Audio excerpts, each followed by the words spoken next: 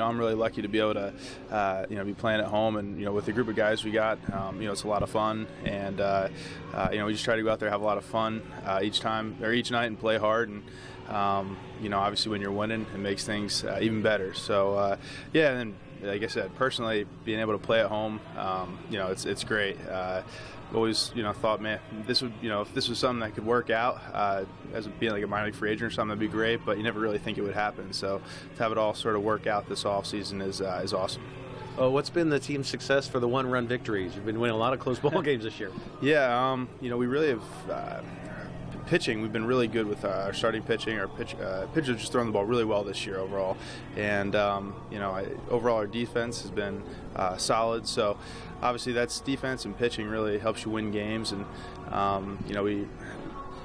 as far as we hit some homers, score some runs, but our pitchers I think are definitely keeping us in the game, and our defense as well.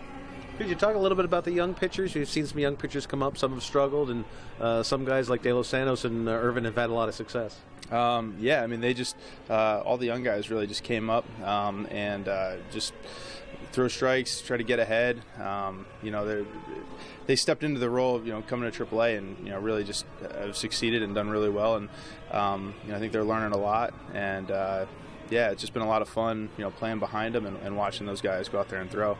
What's it been like for you playing some different positions this year? And is there a tough adjustment going from a different position each night? You're always busy. There's always something to be, if you're not playing that day, you could always be shagging in the outfield, catching bullpens or taking ground balls. So it definitely keeps you busy and keeps you on your toes. So, it's a lot of fun.